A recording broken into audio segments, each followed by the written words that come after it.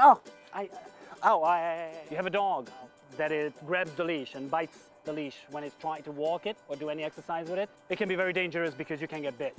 Even though the dog is not aiming for your hand, you can still get injured. So it's very important to get it under control. What my suggestion to you is, when you start pulling the leash all over the place, it creates more fun, more game for the dog. They think you're playing. So all you have to do is just drop the tension, drop the leash. There's no satisfaction of chasing something that is dead. Another way to correct behavior like that, assertively moving into the dog's space and use a sound. Hey. You catch their attention, so they're focusing on you and not on biting on the leash. If that doesn't work, you can go to your startling tools, like you could see me using an air horn.